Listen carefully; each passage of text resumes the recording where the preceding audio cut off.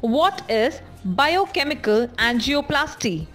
Some patient, when they are offered bypass or angioplasty or EECP treatment, they discuss with their cardiologist that there is another option called biochemical angioplasty. Now, what is this biochemical angioplasty?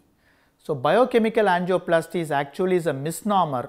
It is named in such a way to make patient believe that is actually is an angioplasty these patients are undergoing. In fact, biochemical angioplasty, they use IV injection of EDTA with an assumption this EDTA can able to dissolve the block. But this is a very wrong concept in cardiology, and it is usually practiced by physicians who are not a cardiologist and who are not well aware about the cardiovascular disease.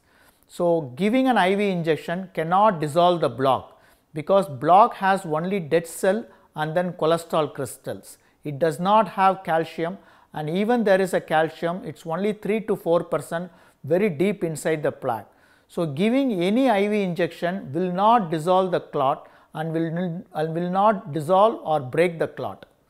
If they are able to break the clot, then it is called heart attack.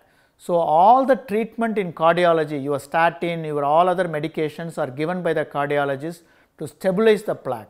So, if someone claims they can able to dissolve or break the plaque, they are converting a stable plaque into unstable, which is called heart attack.